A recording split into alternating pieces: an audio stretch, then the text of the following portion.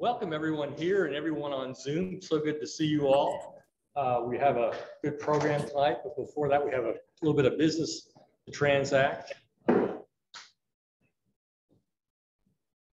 If you haven't signed in over there when you first come in the door, please sign that. The rec department needs an account of everyone who's here. Do that if you haven't done that. Janet, would you like to do some hospitality? Oh, sure. Thanks for this night for bringing. Oh, I got to stand for the camera. People on Zoom here. They don't need to see me. Yes, they do. Oh. Hello.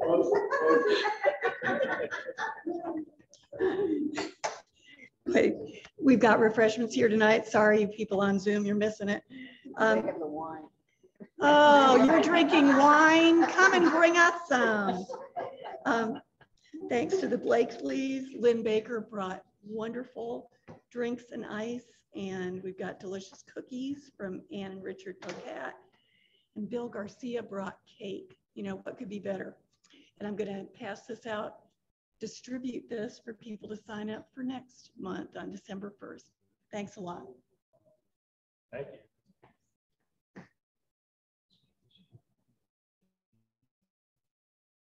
Lots of trips coming up.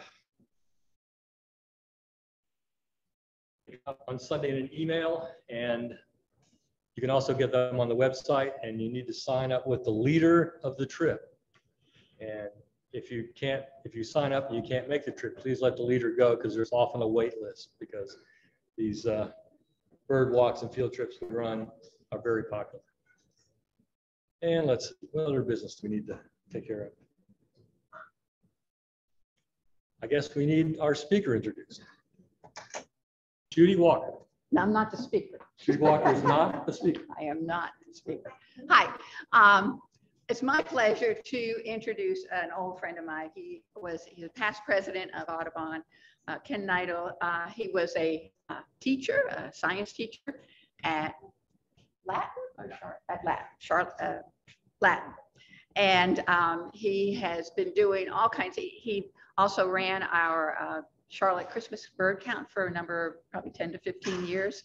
That's now being passed on to a youngin', Matthew Withrow. Oh, really? Yeah. Unless you want it. No, that's Ron. Ron's over there. And he has been also recently doing a lot of, let's back up a little bit. He's a meticulous, how do I want to say, not number cruncher, although he likes to do that too, but he really he's a true scientist in that he keeps track of everything. So he knows when the bird first comes to his yard, when it leaves, et cetera, et cetera. So he's got all that down. And now what he's taken on in his retirement is he is the coordinator for what's called the climate. Oh, great. Now I've forgotten what it is. Climate Watch Project, these. And what happens is it's sort of like the Atlas, which you've probably heard some about, but it's a little bit different in that it's focusing just on specific birds. So he's going to give us a little bit. It's been going on for a number of years already, and it's supposed to go on forever, kind of like the Christmas bird counts forever. To get an idea, well, he'll tell you exactly what it's about. So this is Ken Kneidel. I really want you to give him a good hand.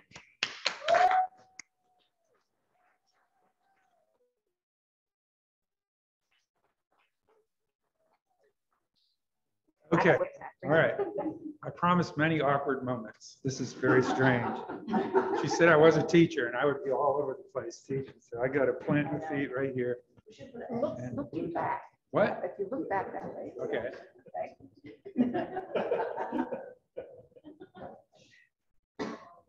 Boot that up. We're going to try my forward and backward button, right?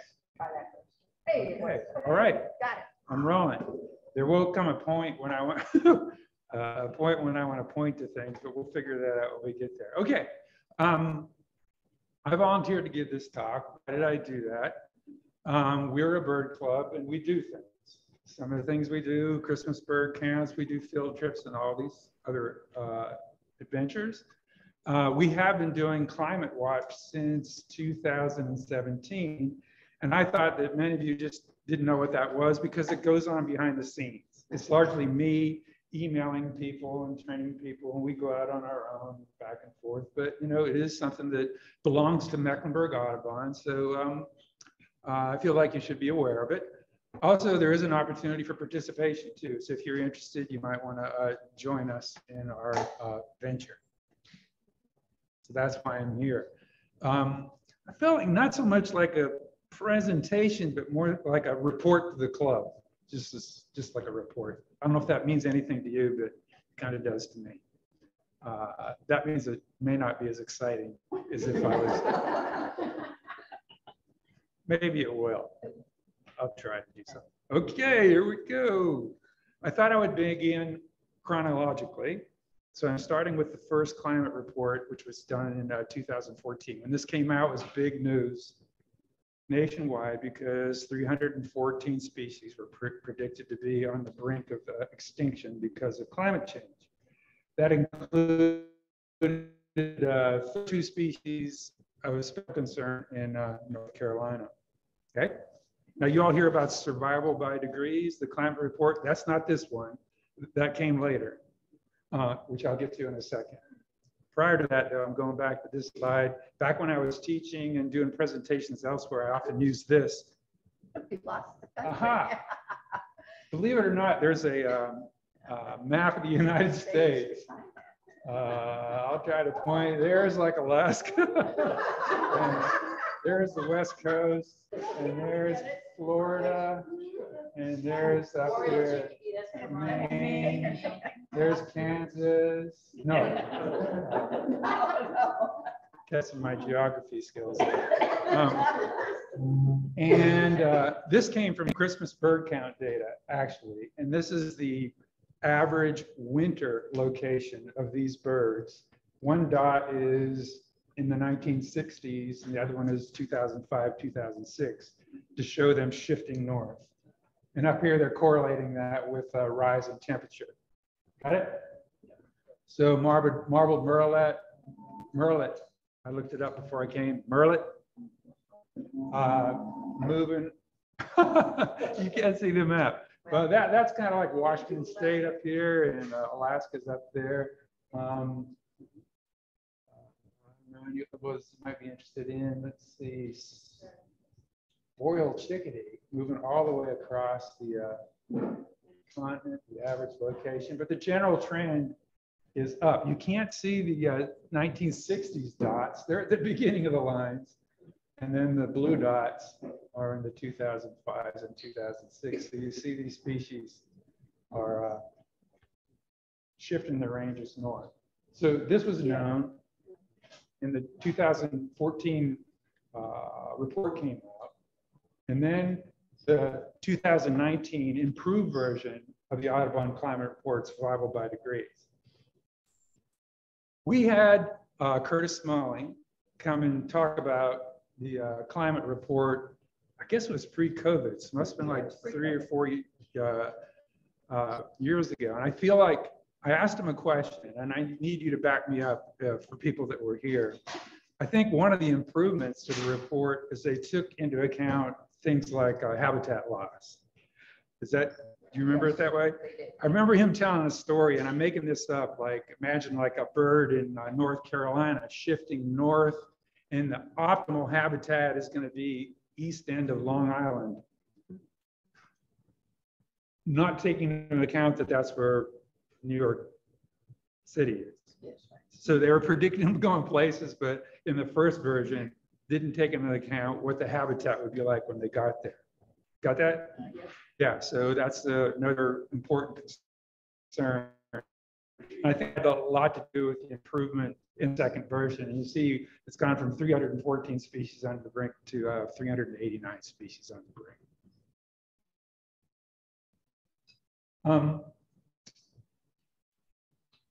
I'm reluctant to do a deep dive into this, but these are the vulnerable birds for North Carolina with a 3-degree centigrade warming scenario. 28 species with high vulnerability, 35 moderate, 32 with low vulnerability, and 80 with that are stable. And I wanted to read those birds to you a little bit and see if you can.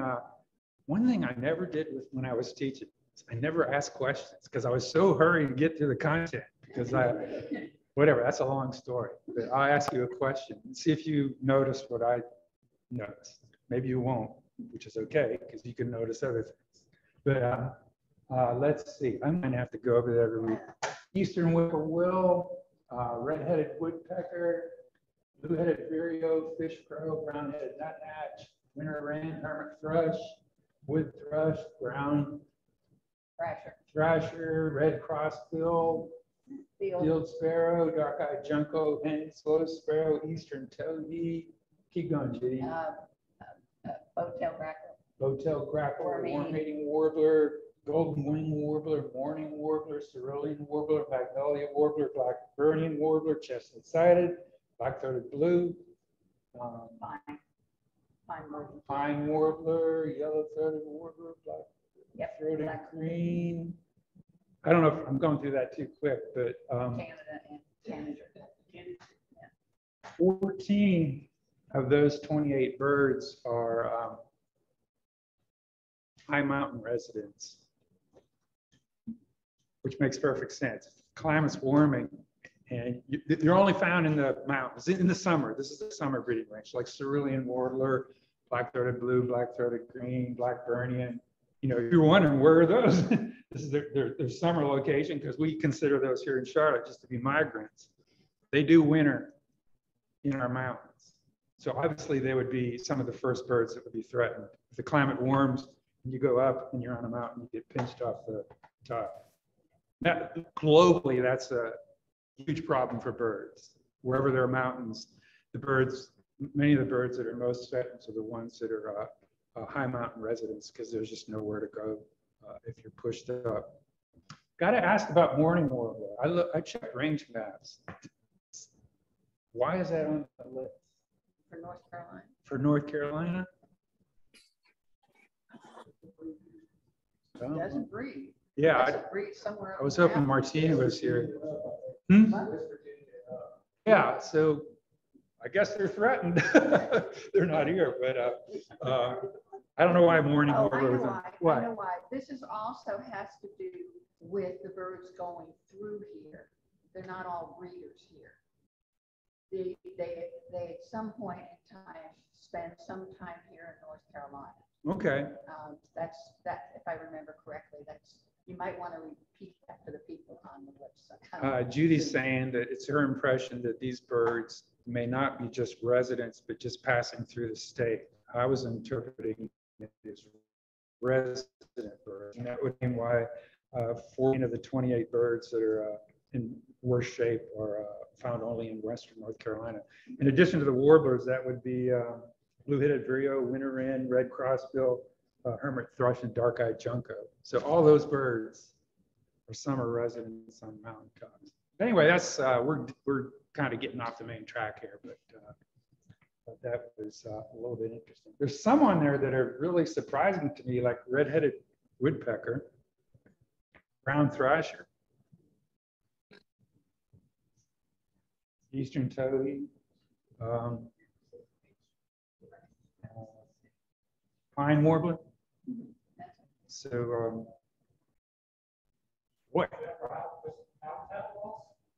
Yeah, that's what I was going to get to in an explanation in a second.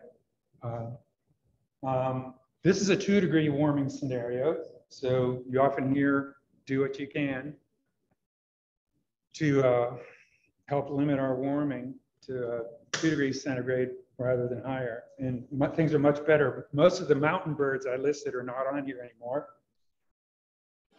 Black-throated green, but all those other ones are safe.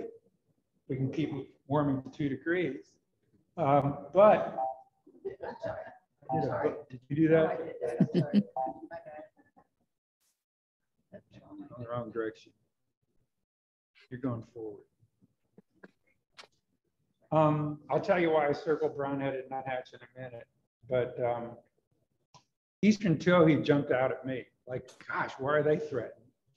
And I did a little bit of looking up, and towhee's like scrubby habitat,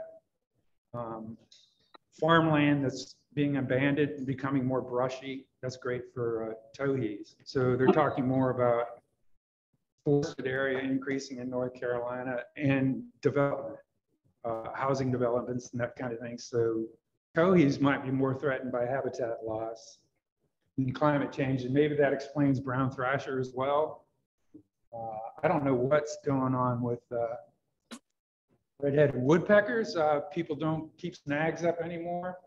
I had a tree cut down in my backyard. We kept it. We call it Spike now. I put a face on it and everything. But whatever. But I guess maybe that might be development as well. Wetlands being drained and, you know, tree snags not being available. So this might be more habitat than climate, because climate is more under control here at 2 degrees rather than 3 degrees. Okay, trying to go forward. Okay, surprise. Now's where we start the violin music. It's loading, or I pull out my scientist hat. I'm under the impression that a lot of people do reports, put out the report, and then they're done. But Audubon has decided to test their predictions. So that really tugged at my heartstrings, being a scientist.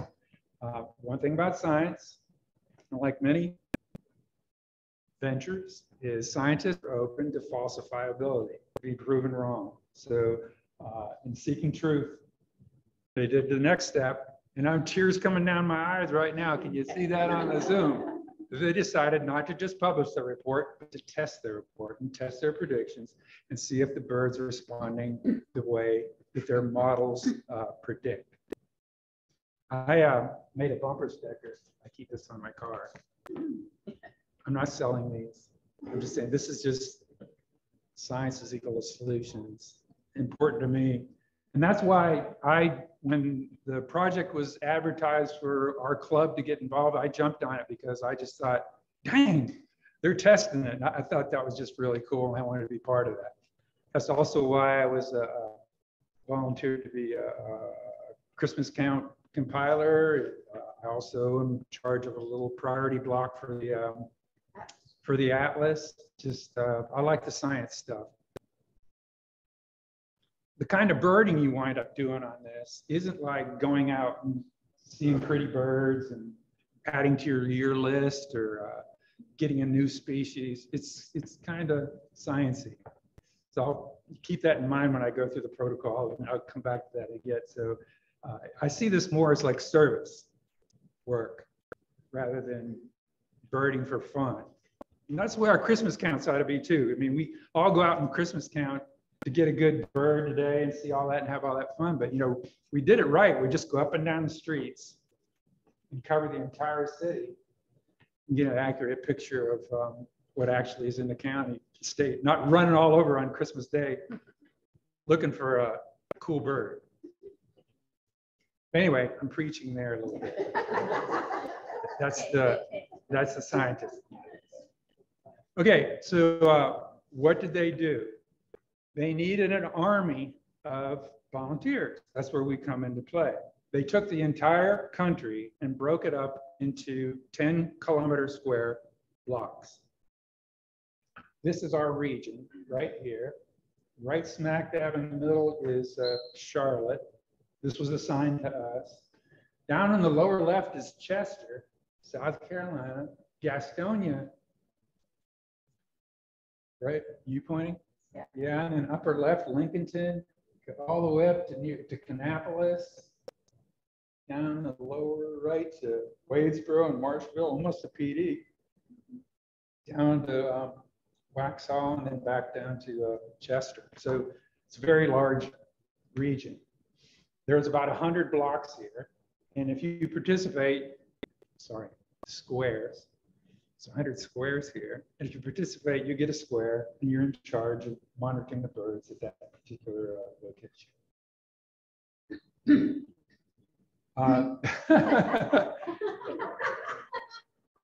That's a Rorschach lodge. It's a chicken crossing a road. No. The folks on Zoom actually see it. Hmm? The folks on Zoom Okay. actually see it, so. You know what I'm talking about. All right, that's the United States. These are participating chapters. So we're over here. Right. Okay, if you're a participating chapter, you're assigned target birds. And we've been given white-breasted and brown-headed nuthatch. In other regions of the country, eastern, western mountain bluebird, pygmy, red-breasted nuthatch might be assigned depending on your location. That means when you go out and plan where to sample, you try to pick habitat that would be good for nuthatches.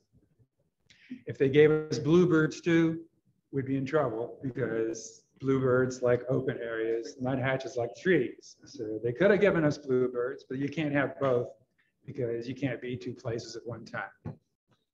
As far as red-breasted nuthatches, they are here in the winter, but only during eruption years. So you report every bird you see, so they get red-breasted nuthatch daily anyway. And they can play with it if they want. But as far as choosing the site where you're going to look, you're thinking white-breasted and brown-headed nuthatch. Why brown-headed nuthatches? It's a great bird to pick to look at the impact of climate change. On this slide on the left, I have their range map in pink. And on the right, this is a composite map of forest types.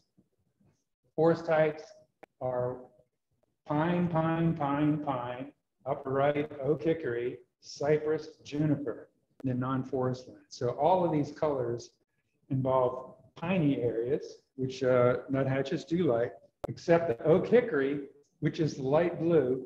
See Virginia and Tennessee.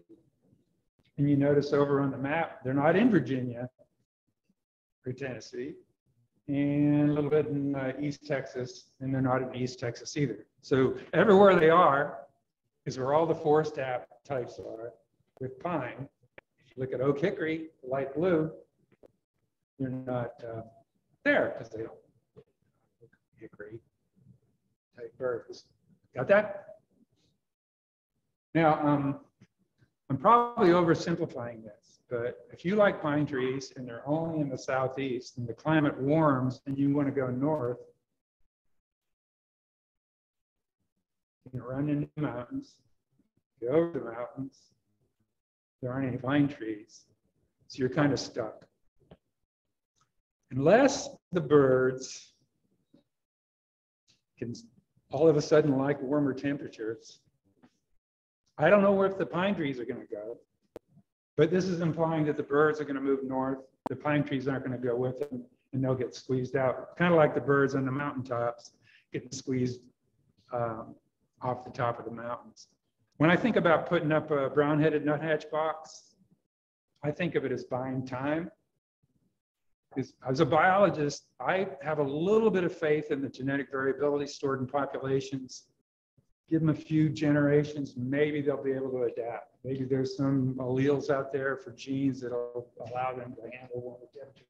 And they might surprise us. So every generation, every bird, we give a little help, we give them a little time, so maybe they can adjust. The whole problem with climate change is the temperature's changing so fast that we assume the populations can't keep up, can't evolve with them, and they just don't have the evolution. Is a slower process than the climate change we're forcing on them over just a few decades. So this is the Climate Watch prediction for brown-headed nuthatches.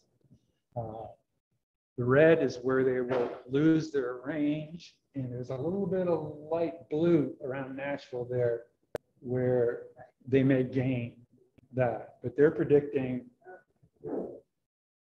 them to be extirpated from the area that's red. 100% of the range loss, it's got to be with the 3-degree warming scenario, but things don't look good for brown-headed nuthatches. Unless they surprise us. I don't like pine trees anymore. There's a bird out there, you know, maybe they can hang in there. So that's obviously a bird assigned to us that makes a whole lot of sense.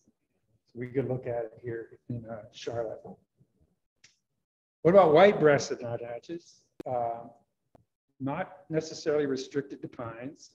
Birds of mature woods, more often found in deciduous than coniferous forests, including woodland edges, open areas with large trees, parks, wooded suburbs, and yards. You might have them both in your backyard, but if you have brown-headed nuthatches, of course, they move around quite a bit during the day, at least for breeding and, you know, pines nearby. Okay, you can see that. This is the climate watch prediction for white-breasted nuthatches. Again, disappearing where the red is, gaining the light blue, and that light blue goes all the way up to near Alaska. On the lower left, I have their current distribution. Look at that first.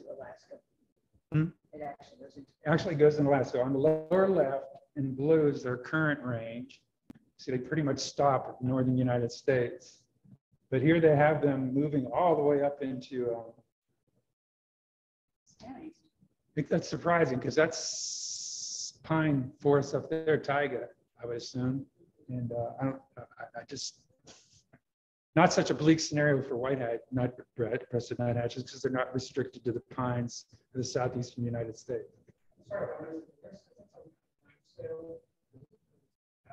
I think I think 2100 would say 50 to 80 years, 50 to 80 years.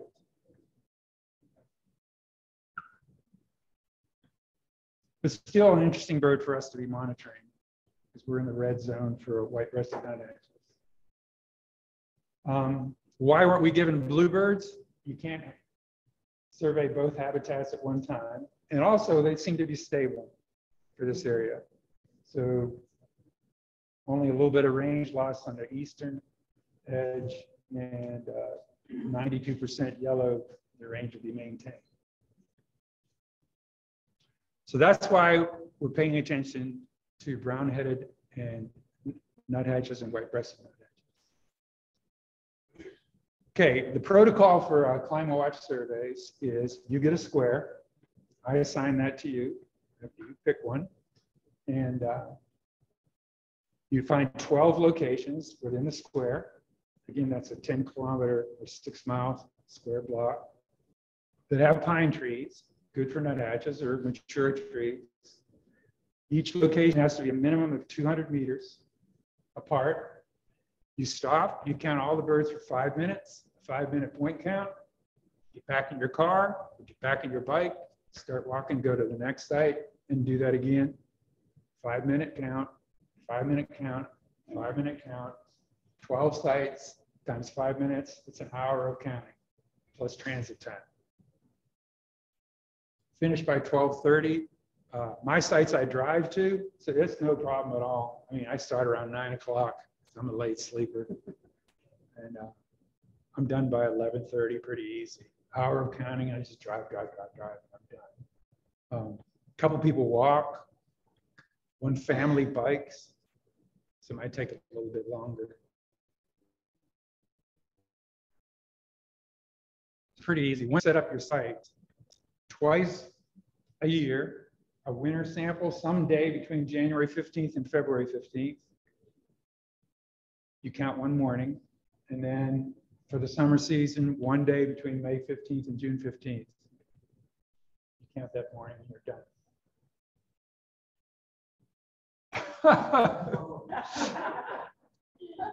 That's my route.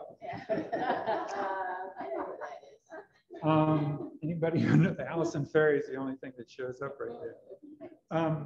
Anyway, since I run the show, I got to pick a good place. So I'm going to tell you anyway. You can use your challenge to think of locations. This is behind the old nature center at Latta Plantation, right by the equestrian center. I go down and up. This is the canoe launch. This is Buzzard Rock parking lot at Latta Plantation. And this is down in the picnic area at Latta Plantation. Know those spots? Then you go out and you come out Neck Road because I'm heading out to Councilford. I started Johnson Davis Road and Arthur Otten Road. Do you know those? 1, 2, pick 5 spots there. I go over here to Allison Ferry and get one, then enter Councilford and do one side kind of in the middle and one almost at the platform. Not at the platform because I went trees. Just before that where the gate is. If you've never been to these places, you don't know what I'm talking about. If you have, you probably have an idea. So I pull in behind the old nature center about 9 o'clock, get out of my car, 5 minutes, count every bird, you enter it in eBird. Then I get in the car and drive over to the canoe launch. You know, like I said, it's not exciting so much, but it's service. You're doing your part to help us get a handle on the future of these birds. I really think is important. Yes. You said you entered eBird. Yes. Do you enter other birds that you hear? Yeah. Every bird you hear or see. So it's like the breeding birds. Exactly. Yeah. So if somebody's with you, they wouldn't even know that brown-headed and white-breasted nuthatches are target species, other than they might say, why are we always at pine trees or something like that? You know, why didn't I stop at Roll Hill? You know, drive right through that. If I was doing bluebirds, I would do something else. So I'm making the point, it takes a while to figure out where to go, but if you're familiar with your square and you get your sites, you just show up and do it twice a year and you're done. Is it herd birds too? Yeah.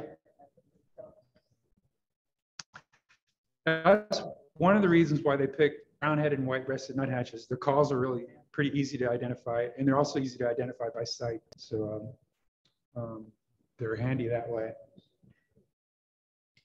I'm going back to our territory again. Remember Chester to Gastonia and all the way around. All the colored sites have been sampled in the past. The red ones aren't being sampled now. The green ones are where we're sampled. And you have to do a minimum of 10 squares. Right now we're doing 15, although I only have 14 piloted there. I must have missed one, but so we're okay right now. But there's always room for more people to come on. Somebody could pick up those red ones we're not doing anymore. And I'd really like, I mean, notice we're all around Charlotte because people like to stay near their home turf.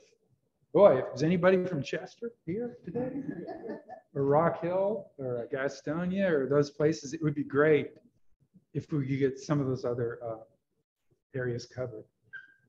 So 15 sites being sampled, 85 not being sampled. If you want to help, you can pick up one of those other spots. Each square, I don't know if you can notice how they're a little darker blue on the left, the square boundaries. So that's a color code that has to do with their suitability for nuthatches. So each square by the model is given predictive nature. So how suitable they should be. And, you know, after you count your birds, it goes to the modelers and they do all their work to see if they're moving into the right squares or not. Okay. Forget that one. Now that you know what we do, I thought I would tip my hat to everyone that's participated. So, Natasha, Ron, Jim, guidance here, right? I haven't met some of these people, so we just do it online. Lily is on. It's the top, it's right underneath you. See, Oh. That's up there. Say Hi hi. there. No, you don't know. You wait into the Hi there.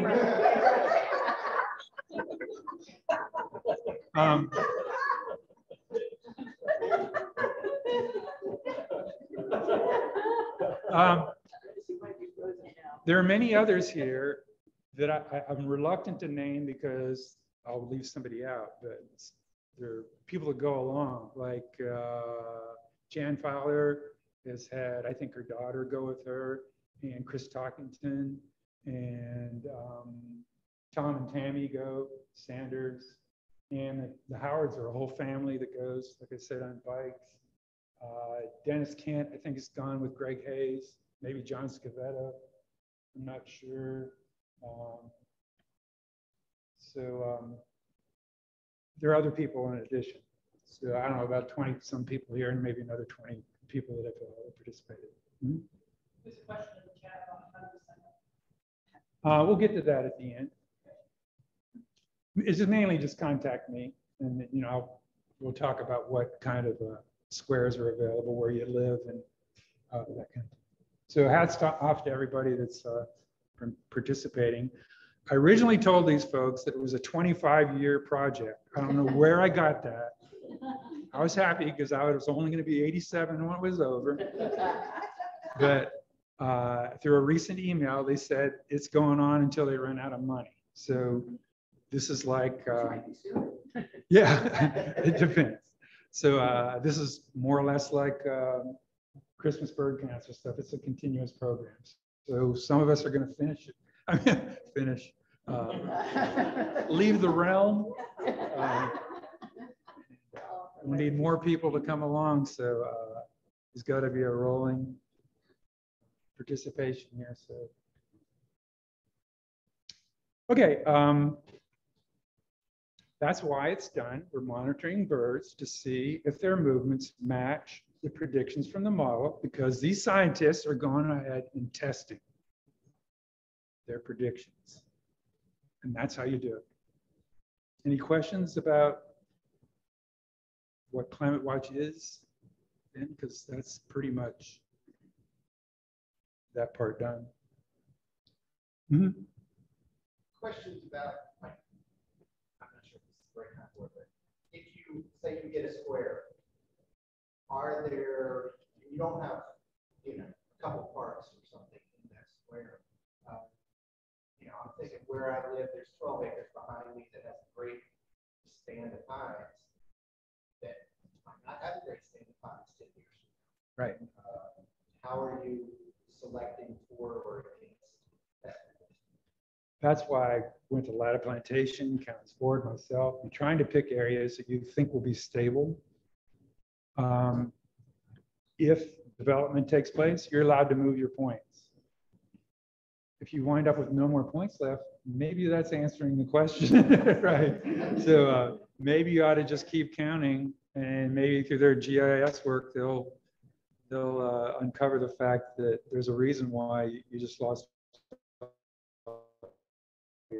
Not be the important thing that I keep reminding myself is 0 is a really important in bird counting, particularly in this project. So I guess that would be that. But it's okay to move points. I have been told it's okay to move points if development takes place. But for insects, I mean, that's a, for insects, I mean, I lose pine trees on a regular basis. I feel like every time I get around it. Yeah, right. Well, he was saying that just not necessarily through development, but just through beetles and such, and people are removing pine trees because of pests. So that might make a spot bad that was good. So you just do your best to pick good sites and move them if you have to. Actually, Johnson Davis Road, if you know where that is, coming off of Neck Road, I had a great place with pine trees. I came back one season, they were all gone, and it's all filled, gone. And that's the first time I heard nuthatches, probably because I could hear better. I don't know, but I keep stopping there now. One thing I think about is, I go out, I've gone out and got 0 or 1 or 2 after my whole morning. I come out and park my car and get out of my car, and I hear a white-breasted nuthatch and a brown-headed nuthatch before I walk in the house. So I might just consider going up and down streets. If you got an old neighborhood, that'd probably be kind of stable. Except for where I am, they're all tear downs. Whatever. Okay. Well, anyway, this last part is the scientists are starting to test the data. Now, look down at the bottom. This study, which is the only one I've found that has been produced so far, was published in 2020. It was written in 2019, and they used data from 2016 to 2018. The project started in 2016 in the summer. They didn't start nuthatches until the winter of 2017. So this is almost like 1.5 years worth of data. So this is behind. Not in 19, 20, 21, and 22. So they're probably due for another publication to come out. And they're mainly interested in here is, are the models working? They're not so much interested in what the birds are doing. So this may or may not even be relevant to us. So I got this off online where there's a PowerPoint presentation and some of these images from the article that I just showed you. One thing they put in, are species moving into sites that are projected to be climate suitable by the model? So yes, yes, yes, yes. This is eastern bluebird, mountain bluebird, western bluebird, brown-headed nuthatch, white-breasted nuthatch, red-breasted, and pygmy nuthatch. The only ones that aren't yeses say more data needed. And obviously there's more data needed because they only have a year's worth of data here that they're compiling. But the yeses are enough to get the modelers excited. If you can excite a modeler. They put in some graphs like this. Here they're looking at when a square gets the bird for the first time. Is that bird coming up in a square that would be climatically suitable? So a good point would be on the upper right. On the upper right, the probability of there's a high probability that a new occupant is in a climate suitable square. If you had a point down in the lower right, that would mean that the birds that are turning up, I knew I would struggle with this. The probability of a new occupant is very low down the y-axis in climatically suitable sites. So you want to have a graph going down from the lower left up to the upper right. A lower left number would be, there's a very low probability of a new bird turning up according to what's being reported in less climatically suitable sites. So you want an upward slope. That would be good news. A downward slope would be exactly opposite what they predicted. So they produce these graphs and they're kind of going up. So it looks like the model's working. So this is the same graph for eastern blue-haired bird, brown-headed nuthatch. Red-breasted nuthatch, white-breasted nuthatch. Top row is the summer and the bottom row is winter. Not completely exciting, but enough to get the have some positive reinforcement. This is an opposite question. Are birds disappearing from sites that are climatically suitable? That'd be a surprise. Or from sites that are climatically unsuitable. So upper left, it's very likely that the birds that are extinction or leaving a site are leaving sites that are less climatically suitable. And it's a very low probability down the y-axis that birds are leaving sites that are climatically suitable. So it's really the same question. It's not about birds that are arriving in new squares, about birds that are disappearing from old squares. This time you want the graph to go down like that, and it's working for these two. I've only picked these two birds because that's the only two that they reported on. I can have a graph for other species. Okay. This is another public graph that they put out. I think this will work. I might have to leave point. Down at the lower left I have the range of the brown-headed nuthatch now. And remember earlier, they were going to get wiped out completely from the southeast. The color code here is lower occupancy in red. So they are leaving the southeastern United States. And the lighter blue is higher occupancy. And believe it or not, looks like they're crossing the mountains, and they were pretty much going to get wiped out totally. But I mean, I don't have the details, but the graph looks like they're saying that they are moving into, I don't know if you go far to say it was Ohio, or just moving a little bit over the mountains. So maybe the birds are surprising us a little bit. That's just me looking at the graph. I may be missing something there. Over here, it's winter for white-breasted nuthatches, and they're losing ground in the northeast. But look, remember, oh, there's the graph, again, their current distribution. About limited at the northern United States. Remember earlier I said they might go all the way up to Alaska, and looks like they're doing it. So just looking at those two graphs, rather than the line plots, these two maps, it seems to be as though to me that the birds are performing like they predicted.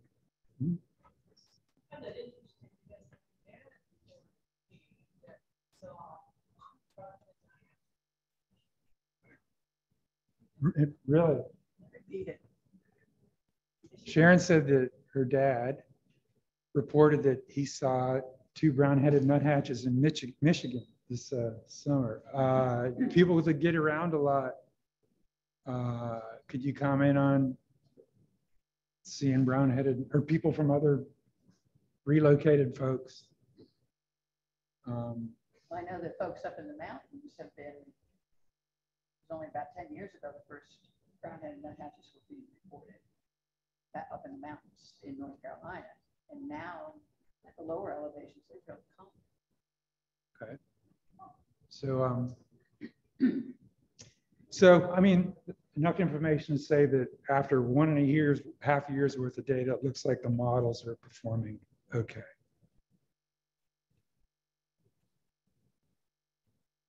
I don't know if that's exciting news or not, because the backstory is the birds are moving, and that's tough on the birds.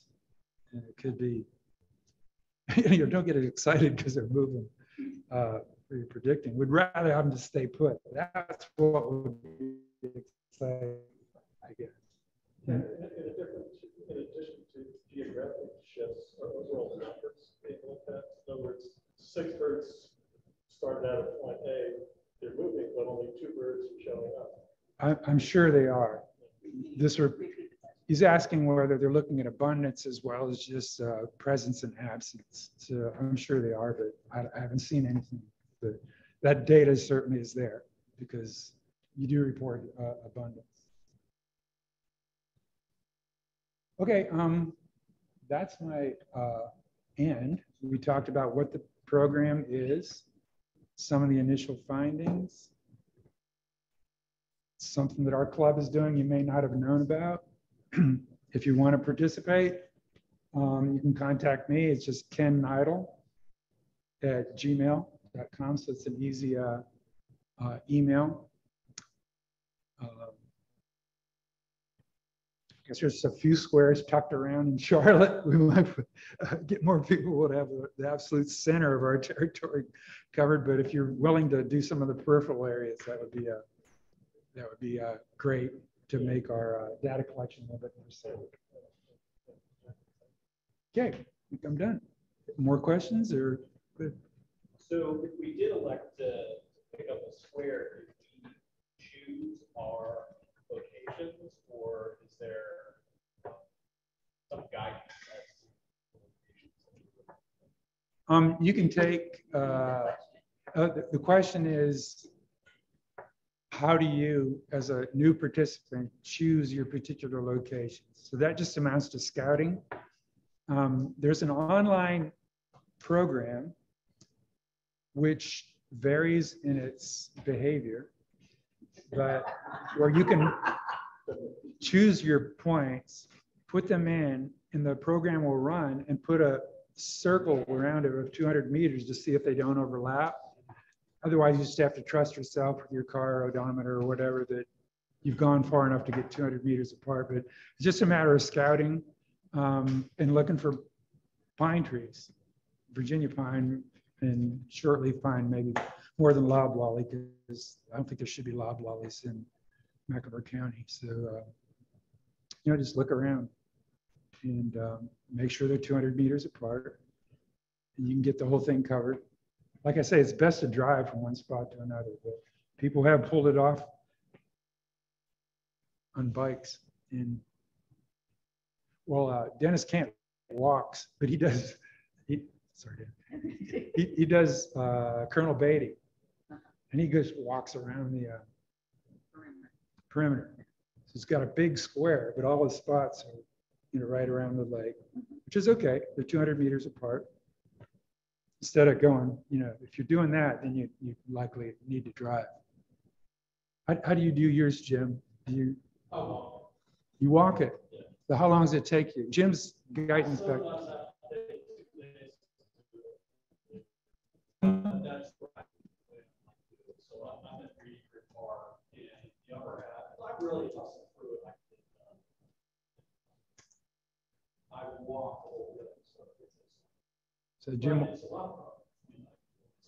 It's another way to get out there. Jim is saying it's fun, and he walks it.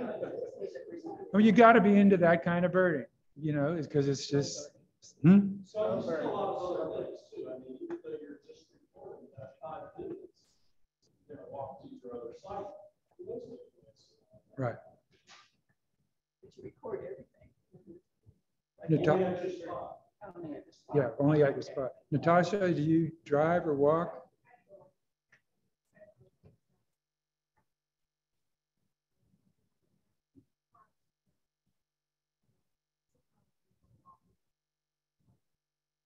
Yeah.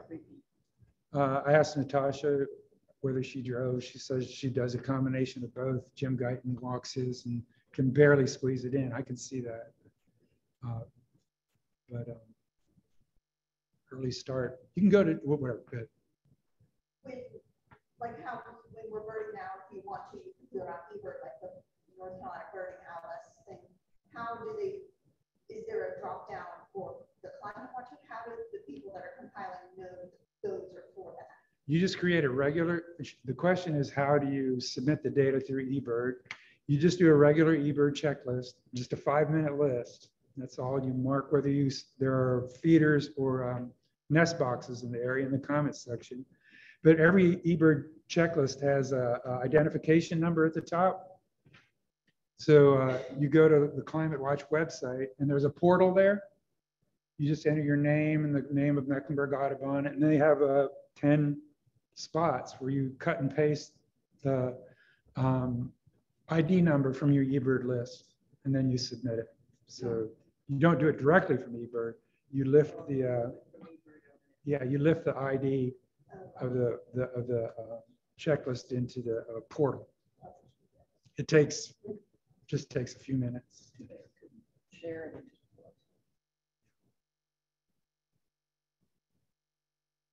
Okay, let's hope those birds manage this. I still pulling for genetic variability. Mhm. Is there any attempt made to correlate change in food source? Climate change obviously changes how the insects and shrubs and so on. Those occasions more or less prevalent with change in climate that would be affected.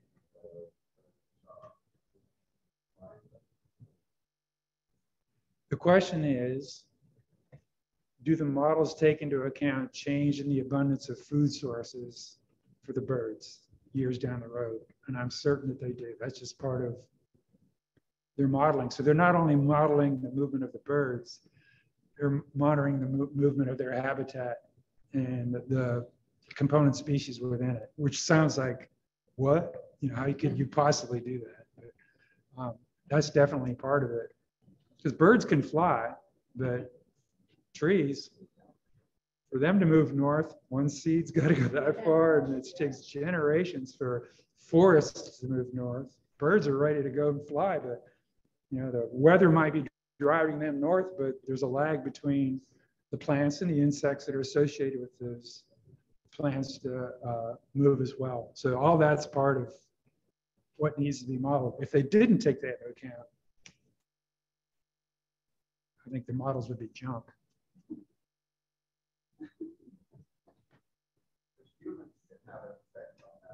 Yeah, that's why the habitat loss, development.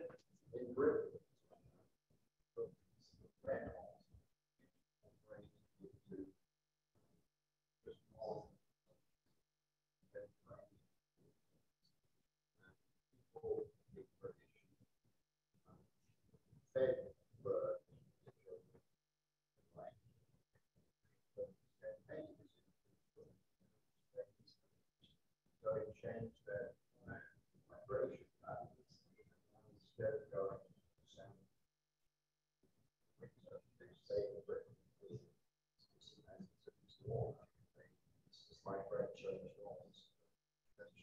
Yeah, absolutely. Summarize what you said. Well, he's saying that people's backyard birding can allow birds to colonize new sites. I'm trying to remember back when I was teaching, I think one of the class examples was the blackcap. Is there a blackcap? Yeah, yeah. The blackcaps are like the center of their range was in Germany. And in winter, they normally went to Spain. But there's this another population that went to England and where they're surviving at feeders. And now the two populations, since the birds that go to England fly a shorter distance, I think their wing lengths are changing. So there, you know, there's changes in their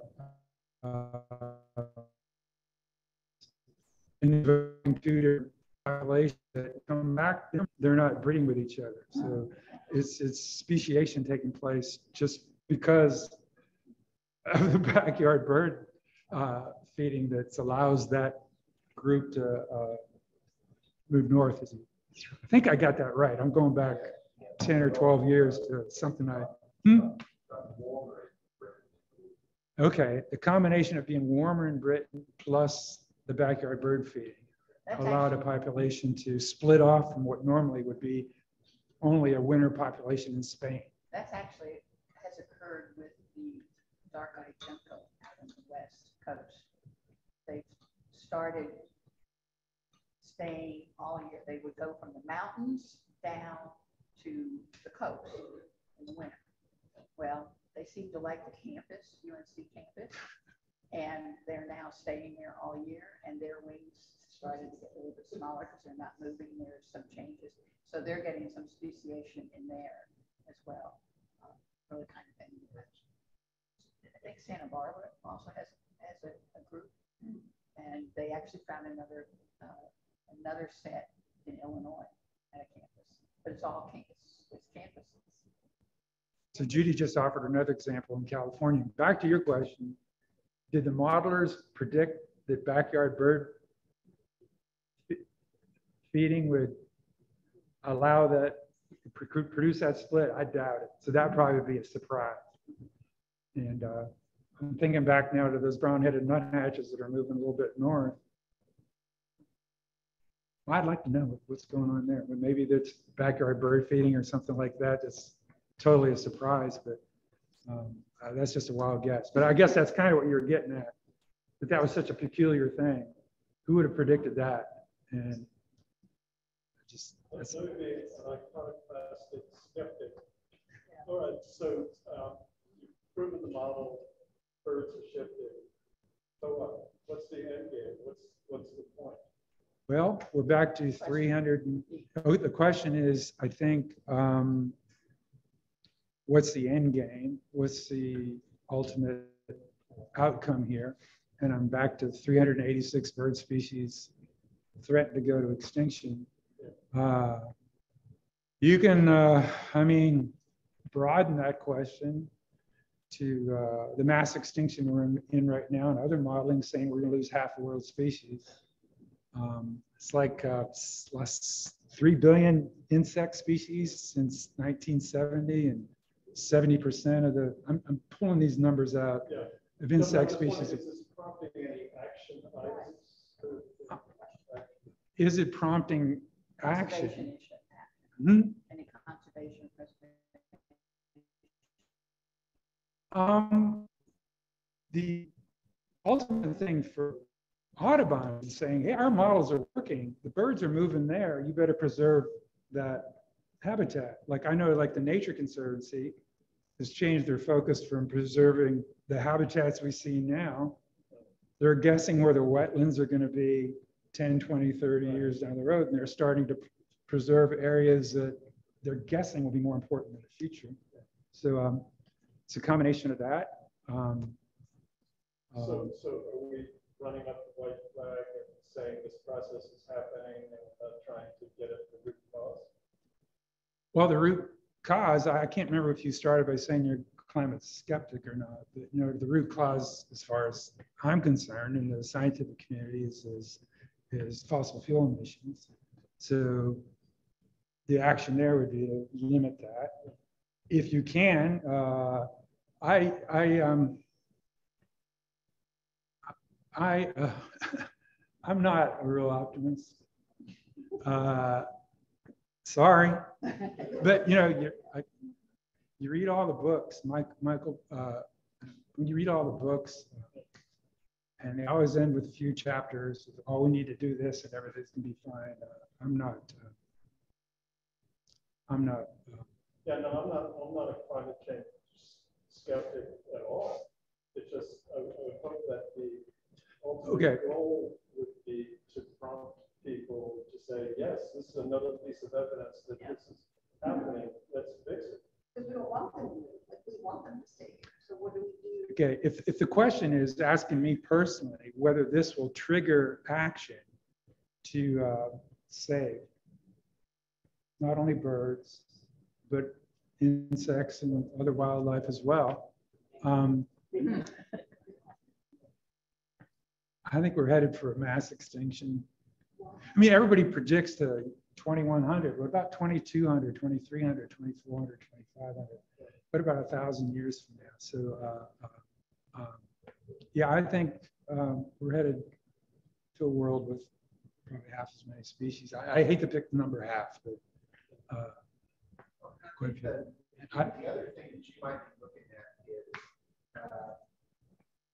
so much of what we hear climate change related is starting to change, but so much of what we hear is modeling. And so everyone wants to argue, is your model is right? What did you put into it? How did they come together? This is the proof. Well, yes, That's what I think they're trying to get to, is if we don't start putting it together now, we can't say it's the truth 5 years from now, 2 years.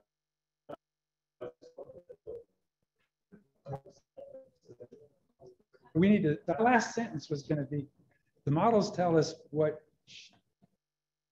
should happen. Climate Watch tells you, gives you the answer, whether it is or not. So that's, you got to have the answer to have any faith in the modeling. So that's, I think what you're saying is what this is special is they are going forward and actually following through with the tests. I wish I could be more optimistic and hate it end on a downer, but well, we need to face that. We need to face that.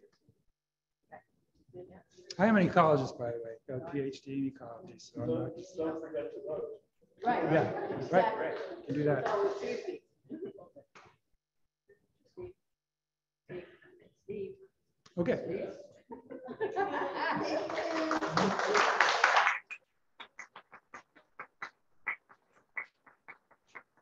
some free books over there that I brought in. If you didn't look at those, you're welcome. Yes, Ken is offering up some of his beloved books over here. So you can, Not related to the program. Just you can take them if you want.